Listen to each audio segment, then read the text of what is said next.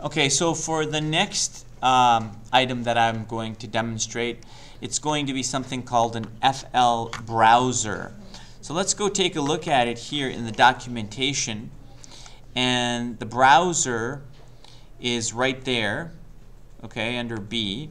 And you notice that there's different types of browsers. Now, first off, I got to tell you, a browser is it's not like an internet browser. It's actually some other toolkits call it a listbox. It's essentially a box that you could type in single lines of text.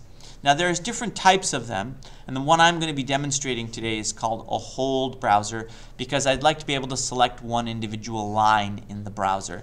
And you can click and see it says it lets the user select a single item.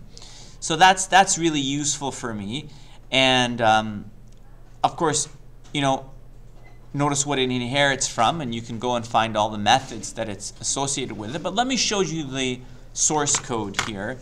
I've called mine brow1, and so let's go down to making the window first. I make a window, and actually, you know what's probably better is let me show you how it runs first, and then we'll go through it. So right now, my focus, without even having to click anywhere, is here. So I can type in a name and hit enter in the input box, and it shows up in the box above. I can type another name, and they just keep getting added to the box there. The other thing I can do is I can click in the box, and I can scroll. I can use my arrow keys to go up and down, and notice that when I do, the output box at the top is going to be displaying what is in my list box. The other thing I could do is I could use a button to create a callback that opens up a file name. Now let's take a look at what's in this file name. So maybe I could just open another terminal just temporarily and go cat names. And you can see what's inside that file is just a bunch of names. That's it. Now if I go back to my thing here and I go OK, notice all those names appear in there again. I can do it again. I can add all those names again. And let me do it one more time. And why am I doing it so many times? Because ta-da! Magic! As soon as you add more than the number of names that'll fit inside the box, then it automatically creates a scroll bar that you can use with the scroll button or by dragging it. And you don't have to create a separate scroll bar for that. It just is created automatically. And you can now scroll in here, and as you change what name is highlighted, it changes in the top bar as well. Okay? And of course, you could also add more from here as well. So let's go take a look at the code. And here is the code. Okay? Okay, so here is the code. Once again, I create the window. Now I'm starting to add widgets to the window. I add the browser, and like I said, I'm creating an FL hold browser. And so that's the dimensions of it. And then I make an output widget where whatever I've selected appears in the output. And then I've made a button that will open more files and import the text and populate the browser with whatever the strings or whatever strings are inside that text file. And then an input bar where I can actually type into it.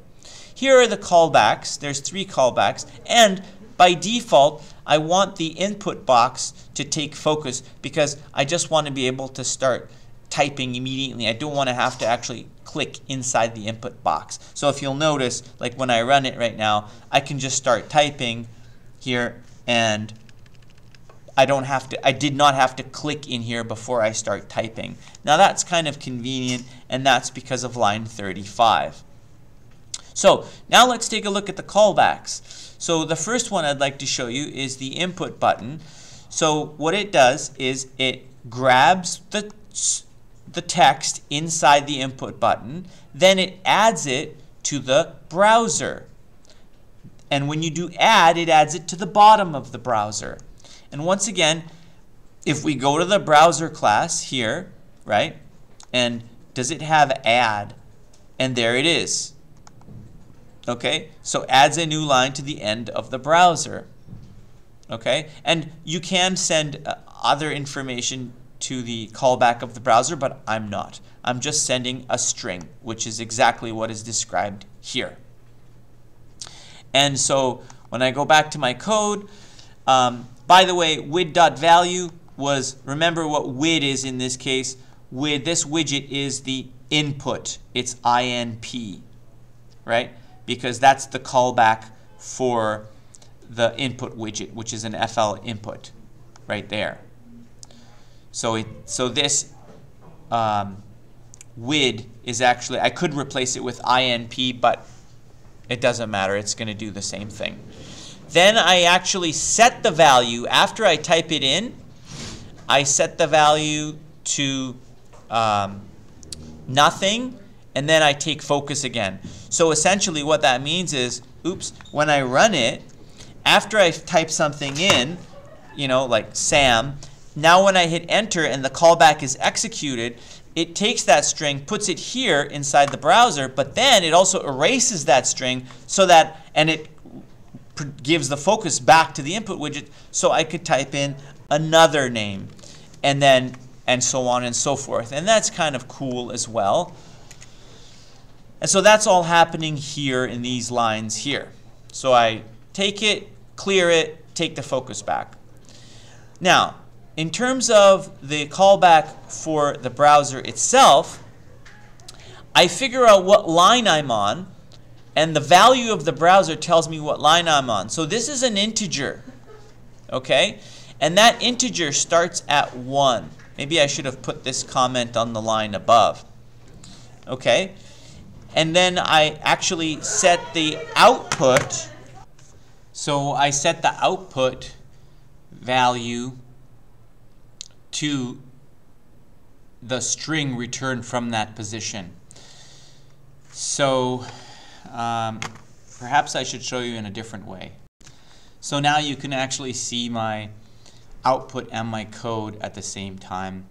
So here I've got the output, and when I click open here, so this is my button callback, I'm opening up a file chooser which is going to look for txt files, and I open that file for reading, and I iterate through every line in it, and I take those lines and I omit the last character, which is the new line character because it's a file, and I add it to the browser.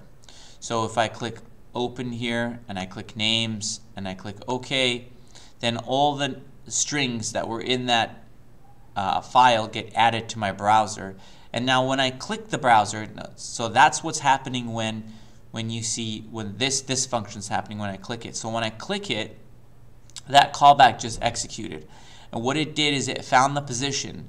So that would be 1, 2, 3, 4, 5, 6. So POS is 6. That's the position. And then I'm saying get the text in that position and set it equal to name, and then take that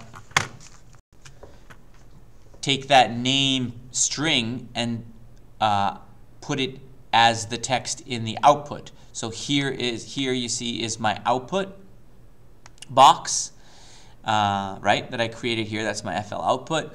And so whatever I select here ends up being copied and put into this output box above. And that callback browse CB is being called every time this receives an event. So one of the ways in which I'm doing this is I don't even have to use my mouse. I can just use my keyboard. I can go arrow down or arrow up, and the callback for the browser will be called.